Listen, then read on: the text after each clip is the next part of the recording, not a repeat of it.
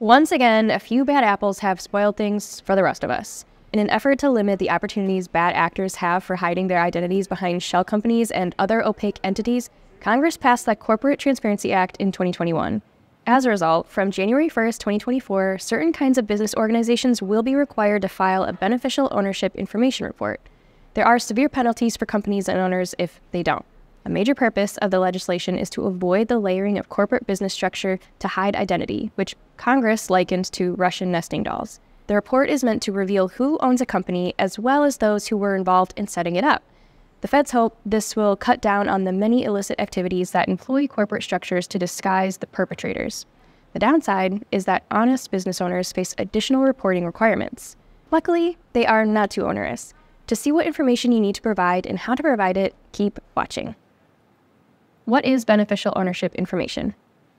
Beneficial ownership information is the information such as a name and address that allows individuals who directly or indirectly own, control, or organize a company to be identified. The information is to be reported to the Financial Crimes Enforcement Network, FinCEN, on a Beneficial Ownership Information Report, a BOI report. This information falls into three categories: the company, the beneficial owners, and the company applicants. Beneficial owners are those persons who own 25% or more of a company or who exercise substantial control over or in a company. Company applicants are the individuals that were involved in setting up the company. BOI information will not be made public, but will be accessible to federal, state, and tribal authorities. Does my company have to file a beneficial ownership information report? Your company will be required to file a BOI report if it is a reporting company and does not qualify for an exemption. You can determine if your company is a reporting company by answering one simple question. Is my company one that was created or formed or registered under U.S. law to conduct business in the U.S.? Doing so typically entails filing a document with the Secretary of State of a state or perhaps a tribal authority. If the answer is yes, then your company is a reporting company unless it is a type of company that is exempted. So in general, domestic or foreign limited liability companies or domestic or foreign corporations are reporting companies. What companies are exempt from filing a BOI report? The Corporate Transparency Act exempts 23 specific types of entities from the reporting requirements. These exempt companies are those providing financial or investment services, those operating in the securities industry as regulators or otherwise, public accounting firms, tax-exempt entities such as nonprofits and inactive entities. Public utility companies, government entities, and large operating companies are also exempt. What is a large operating company under the Corporate Transparency Act? The feds realize that most companies set up to perpetrate skullduggery will have very few people involved and are unlikely to have a physical presence anywhere. On the other hand, genuine businesses will generally have employees operating from an established location, so large operating companies do not have to file a BOI report. Your company is a large operating company if you can tick all these boxes. Employs more than 20 full-time employees. Full-time means at least 30 hours per week. The full-time employees work in the U.S., has a physical distinct place of business in the U.S., filed a federal income tax or information return in the U.S. for the previous year showing more than $5 million in gross receipts or sales. The entity reported this greater than $5 million amount as gross receipts or sales. And at least $5 million in gross receipts or sales must be from U.S. operations. What happens if my company does not file a beneficial ownership information report? There are serious penalties for reporting inaccurate information or failing to submit a beneficial ownership information report by the stipulated deadline. FinCEN warns that violators may incur civil penalties of up to $500 a day or criminal penalties including imprisonment for up to 2 years as well as a fine of $10,000. This means that if you are a senior officer of an entity, you could be held liable if a beneficial owner fails to provide information on time or submits false information. In such a case, the errant beneficial owner would also be liable. Who is a beneficial owner of my company?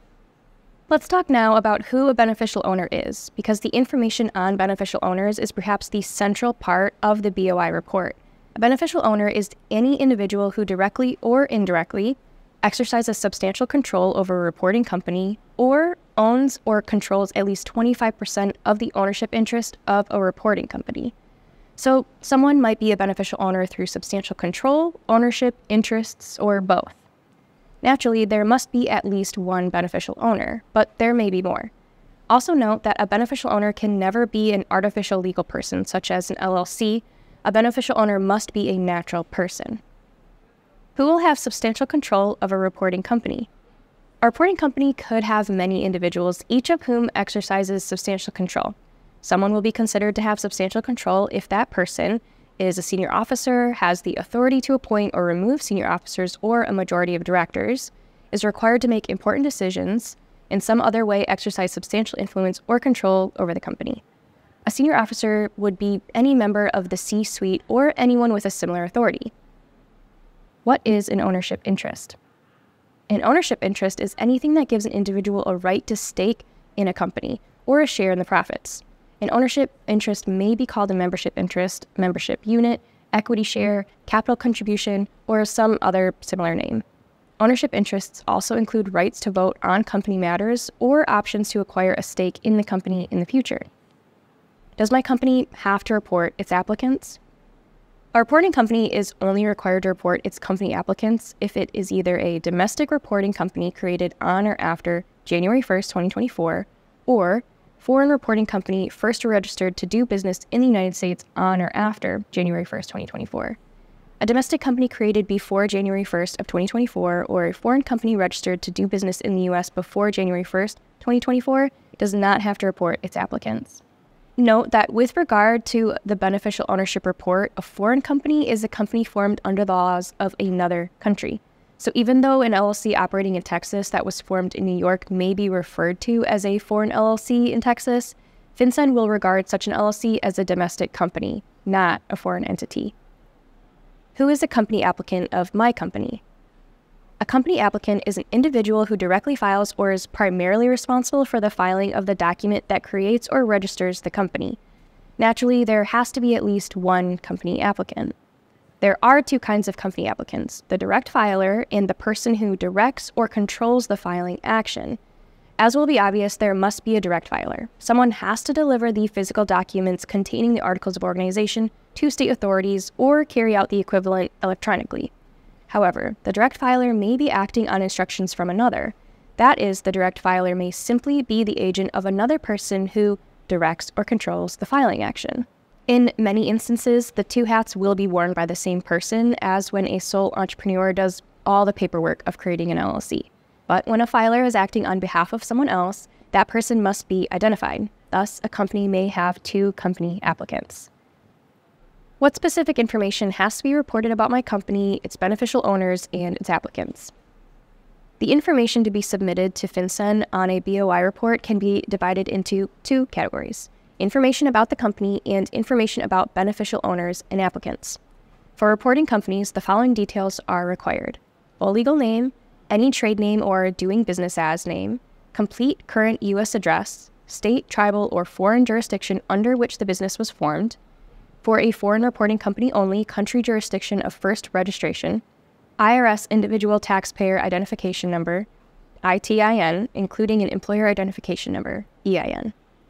A foreign reporting company that does not have an ITIN or EIN must report a tax identification number issued by its foreign jurisdiction and the name of that jurisdiction. Such a company has to report the primary location in the United States where the company conducts business. For beneficial owners and company applicants, the following information should be reported: your full legal name, date of birth, complete current address, official identification. Official identification information includes the unique ID number and the state, local government, tribal authority, or federal government authority that issued the ID. An image of the ID must be submitted as well.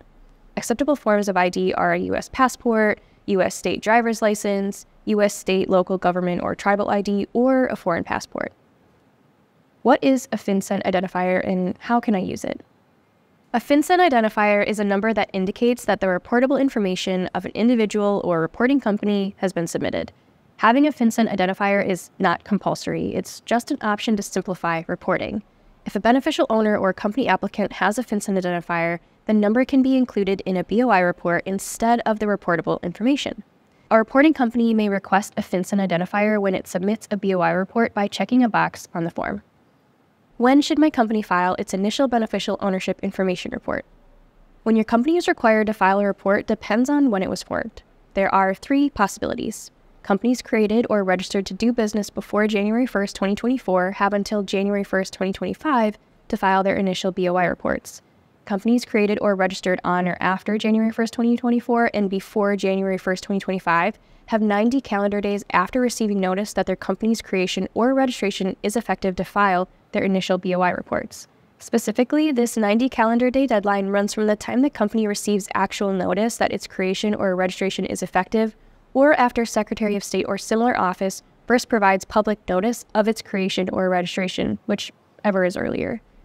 Companies created or registered on or after January 1st, 2025 will have 30 calendar days from actual or public notice that the company's creation or registration is effective to file their initial BOI reports. There is no annual reporting requirement. Reporting companies must file an initial BOI report and updated or corrected BOI reports when there's a change in beneficial ownership or an error is discovered. How does my company file a beneficial ownership information report? Filing a BOI report is a simple process using FinCEN's BOI e-filing system. Hit the Get Started button to begin, after which you'll be presented with 3 options: File PDF BOIR, File Online BOIR, System-to-System API. Going with File PDF BOIR allows you to prepare a report offline at your convenience.